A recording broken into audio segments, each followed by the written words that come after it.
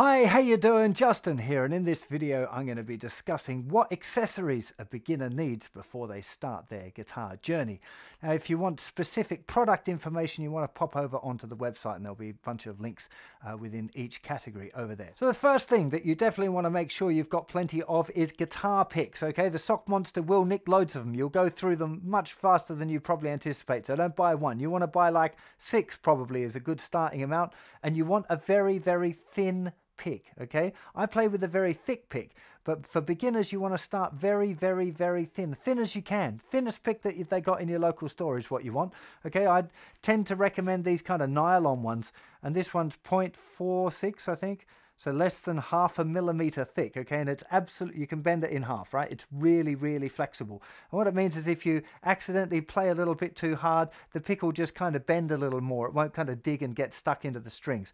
So definitely getting a very, very thin pick, or few very, very thin picks is the way to go. While you're at the store, might be worth getting a little pack of a few different picks as well. So you get a very thin one, slightly thicker, up to about 1 mil, so that as you progress and when you start playing scales and stuff like that, you definitely want to be playing with a thicker pick. Not super thick, but a thicker pick. The second must-have accessory for beginner guitar players is a guitar tuner. It is possible to tune your guitar without a tuner, tuning it to itself, but really getting a tuner is just such a great thing. It'll mean that your playing experience is better because your guitar will be in tune, like properly in tune all the time. It'll be better for everyone else that has to listen to you. And these days tuners are not expensive.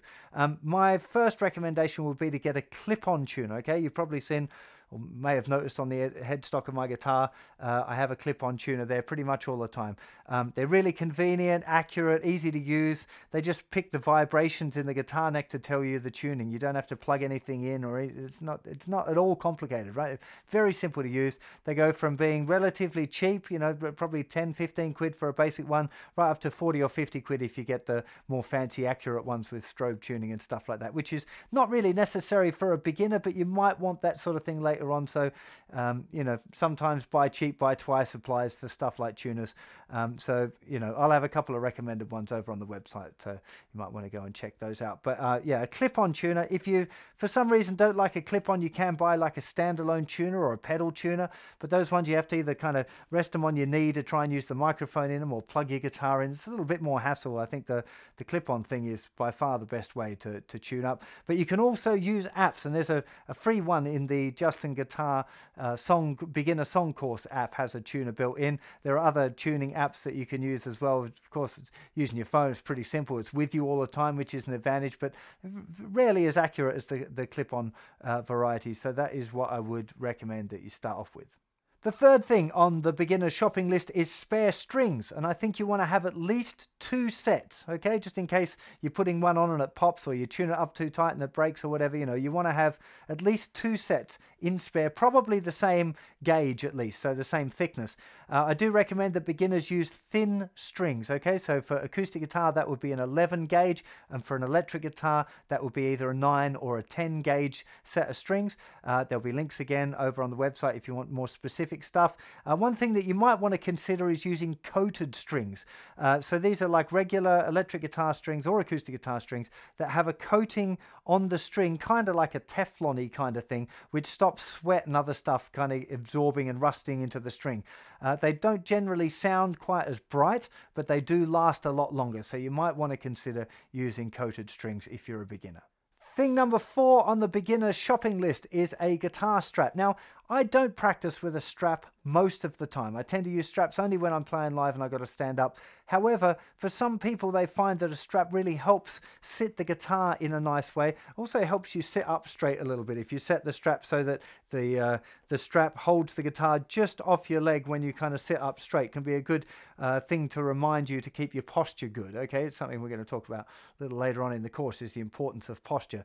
In fact, we're going to touch on it again in a minute. But yeah, getting a strap, it doesn't really matter what strap you want. If you've got a very heavy guitar, you might want a heavily padded strap so you don't get a sore shoulder, although most of you would probably be tough enough to handle even the heaviest of guitars. So really, you just want to pick a strap that you like. That leads nicely on to item number 5 on the beginner's shopping list, which is strap locks. Now, once you've put your strap onto the actual strap pin, if you haven't done it right, it might fall off, and you don't want to be dropping your guitar, especially if the front one drops and the headstock crashes down on the ground.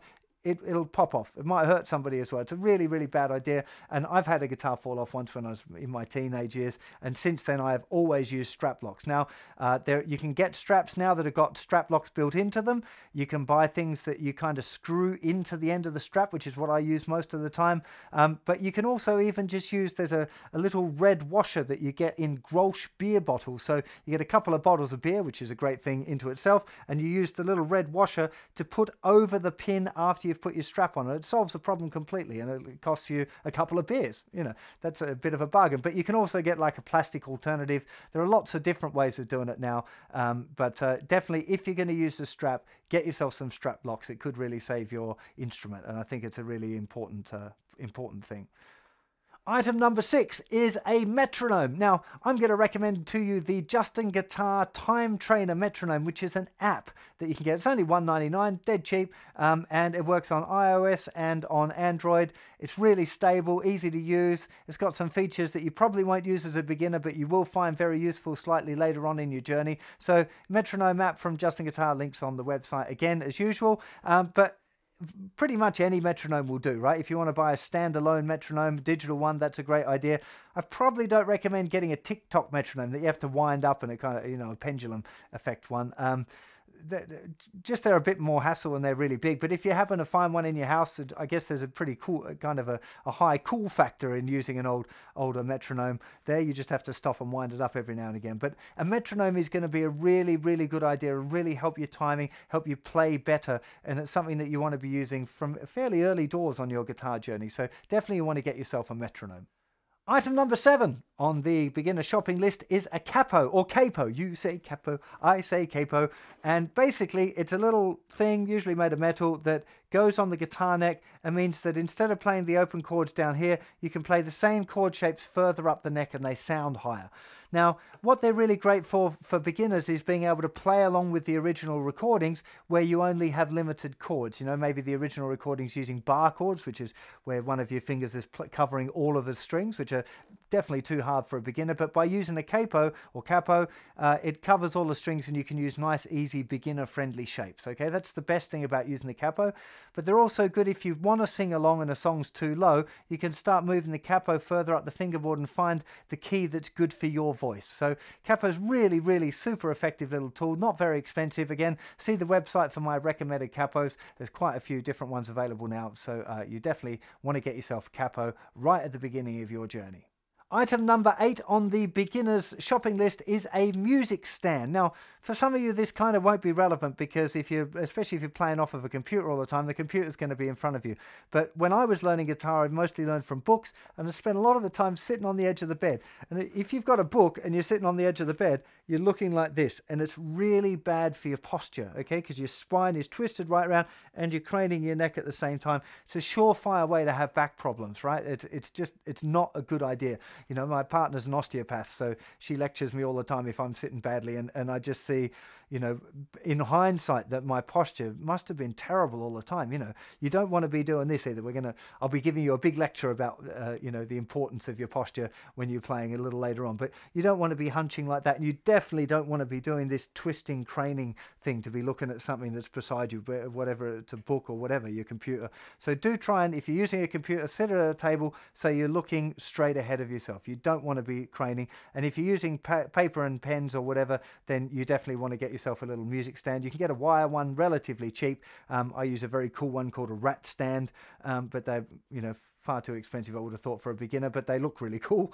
And for me in the studio, it's kind of a useful thing. Not that you can see it in shot there, but it's right down in front of me. It has been for probably almost every video I've ever done. I think old rat stand's been around. But anyway, item number 9 on the beginner's shopping list, again, is one of those ones that might be a little bit redundant now. I might be showing my age, but it's some kind of ring binder or clear display folder for you to keep your notes in. Now, you could replace this maybe with a folder on your computer where you're going to keep all your notes, but the thing that you don't want is to have all of your stuff scattered all over the place. So when you sit down to practice, you want the things that you're working on to be in one place.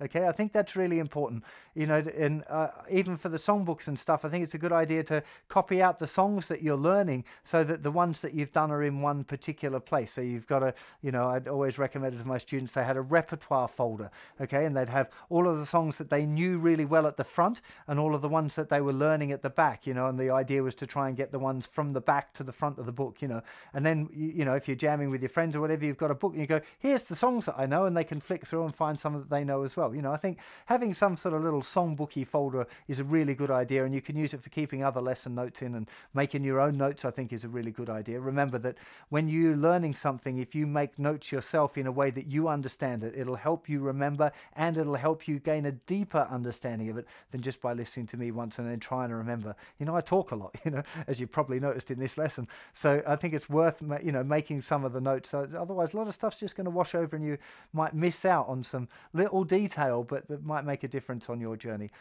later on. And item number 10 on the beginner's shopping list is something that you can't buy.